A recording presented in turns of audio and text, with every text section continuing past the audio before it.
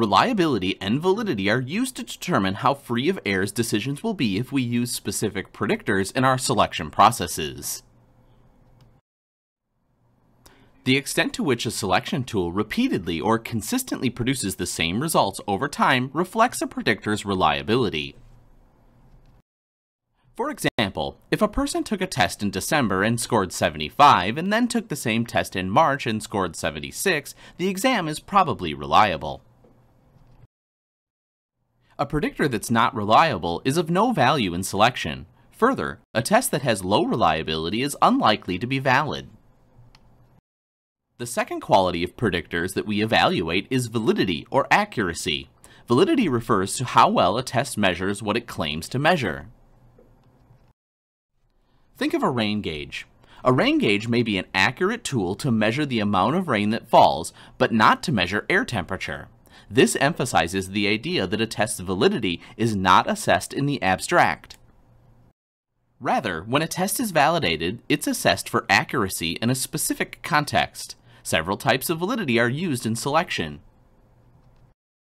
Criterion-related validity is one method for establishing the validity associated with a predictor.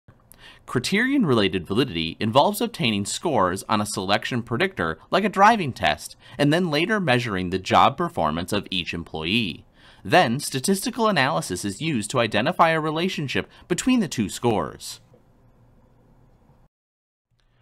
A criterion-related validity study can be conducted in two different ways, using current employees or using applicants. Concurrent validity uses current employees to validate a predictor or a test.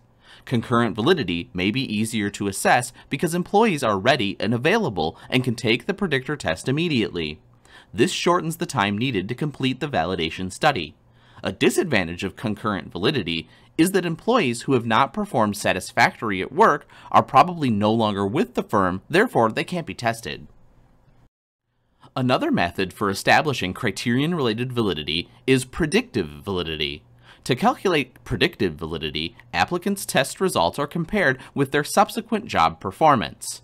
Conducting the predictive validity study involves administering a predictor test to applicants but not using the results to make hiring decisions.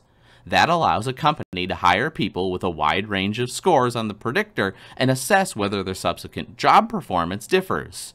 Job success is then measured by assessing factors such as absenteeism, accidents, errors, and performance appraisal ratings.